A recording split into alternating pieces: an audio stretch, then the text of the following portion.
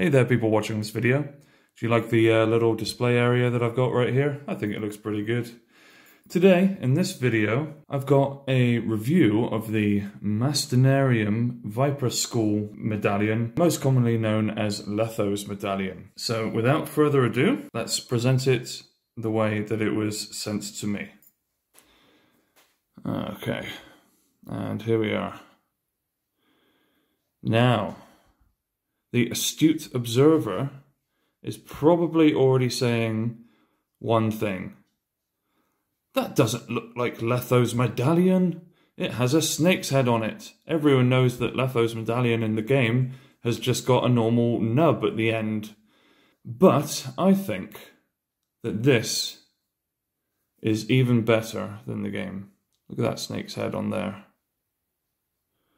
Very cool indeed, very cool. The elephant in the room is that it has the snake head on it.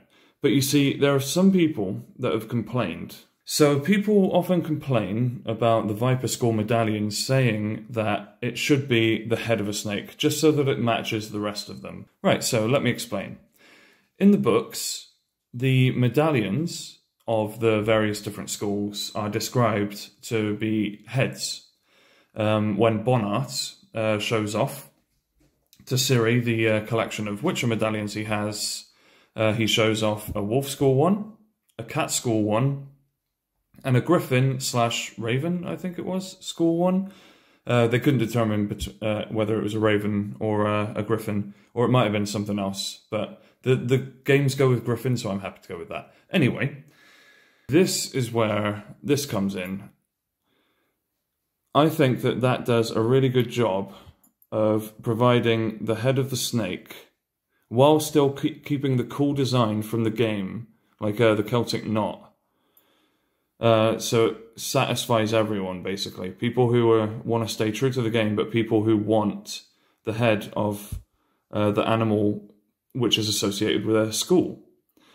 And side note, Mastenarium actually do a medallion of a snake's head, the snake head, which is on the sword when you get the Viper gear in the game. So if you wanted to, you could just get that and just say that this is like a special one-off, like Letho only medallion, and you could do like a Viper School cosplay with a medallion that's like a full-on snake head, if you wanted to do that. And it's the one from the game too, so there we go. But anyway, so this is made from nickel silver. You can get nickel silver or sterling silver. Those are the only two options for this one. It's kind of yellowish in colour. And what I'm going to do now is I'm just going to bring over my Wolf School medallion just to show you what happens after time. Now I will say, as beautiful as the medallion is, I haven't really been keeping up with polishing it and everything. So it has gone more yellowy, just like they said it would on the website. And also it's not as shiny as it used to be. But honestly, just some silver polish would, you know, polish that right up. But hey, I posted that review like a year ago now, I think, and it's still perfect. I've been wearing it a lot. It's got a few fingerprints on it. And it's still, in my opinion, it still just looks perfect. And hell, you could just say that it's been worn down in battle or something. Anyway, that's enough of the Wolf School head for the moment. Back to the Viper School. It doesn't come with a chain, but it does come with this here. Now, all of the other Witcher medallions come with this here. This thing with the Mastenarium logo on it. But I quite like how this it wasn't included in this one. And to be honest, I think I'm just going to get a pair of pliers or some nippers and just cut this thing off, because I'm worried about it like scraping up against the top here. I just don't want there to be like scratch marks on it. So I think I might tie a string actually through the top loop and just wear it like that without this loop here. It's nice that they included that, just in case I wanted it, but I don't really want it. Yeah, and I'm just going to use a string like I did with my Wolf School medallion.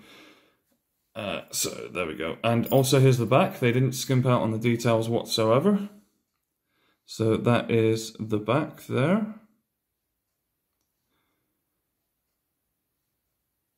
Marvelous.